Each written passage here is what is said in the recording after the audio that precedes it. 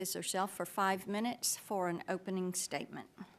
And I do want to welcome everyone to the Comms and Technology Subcommittee hearing titled appropriately, Broadband, Deploying America's 21st Century Infrastructure. Also, I thank you to the witnesses for appearing as we examine the barriers to deployment and consider discussion drafts to facilitate the deployment of communications infrastructure. Broadband is the infrastructure challenge of this decade, and the digital divide continues to frustrate so many Americans. We must cut through the red tape by streamlining permitting processes and implement accurate availability of data in order to solve the broadband dilemma. Lack of broadband access, particularly in our rural areas, is an issue which affects the constituents of numerous members of this subcommittee, Republican and Democrat. We are all tired of hearing stories about parents driving their children to the local McDonald's for internet access in order to finish homework assignments. We owe them better, period. The 5G revolution is upon us, and we should modernize our laws to address issues such as tower siting and federal rights-of-way, which are tying the hands of our private sector. Let's consider the small cell phenomenon.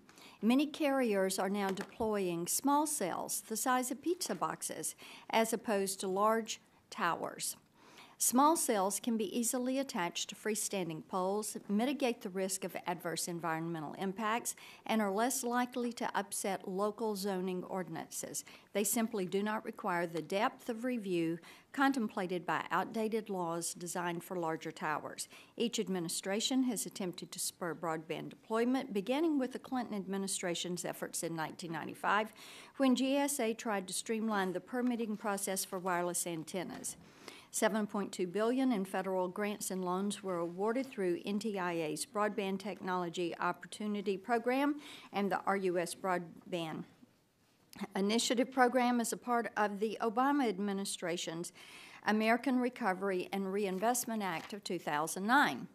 President Trump has signaled that broadband will be a significant part of his administration's planned infrastructure package. Therefore, we will be considering two discussion drafts that expedite broadband deployment. The first will assist these efforts by doing things such as creating an inventory of federal assets that can be used to attach or install broadband infrastructure. And two, requiring all land-holding agencies to use common templates that when leasing space for wireless broadband attachments. And number three, streamlining processes for communications facilities location applications at the Department of Interior and the Forest Service.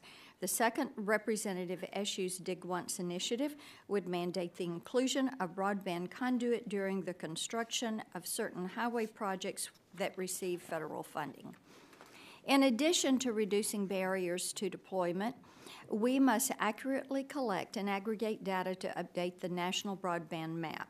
The map has not been updated since June 2014 when BTOP funding ceased. It is imperative that we fix these maps, but doing so is a fool's errand without precise data. This will ensure that private and federal investments are targeted at unserved areas. Unleashing broadband will create economic, educational, and healthcare opportunities for millions of hardworking taxpayers. A recent Accenture report notes that smart cities growth could result in a $500 billion impact on GDP over 10 years. People want broadband as much as new roads. Republicans and Democrats are eager to work together to solve this problem. Thank you, and I yield back. And at this point, I recognize Mr.